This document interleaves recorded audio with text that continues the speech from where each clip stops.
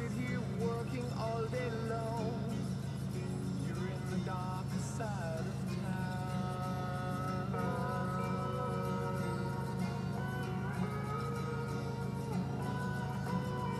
We're from you because public television matters in your life and in the life of our community.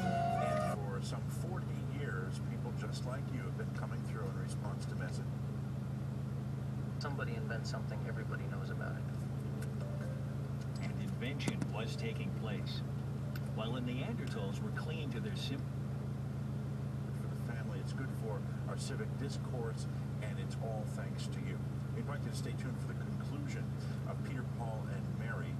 Remember, we have some incentives for your pledges at the 100. Like most beginners here, my first attempt at Stone Age technology certainly justifies the description of primitive. There you go, yeah. We find these primarily in sites with Neanderthals. Neanderthals. I see. Well, fine. Okay. But as early as 100,000 years ago, a very different Stone Age technology starts to turn up in African archaeological sites. It's starting to look more like a real point. It's a multi-part throwing spear, complete with a finely crafted point, a wooden haft that has to be fashioned to accommodate the tip, Right out. and string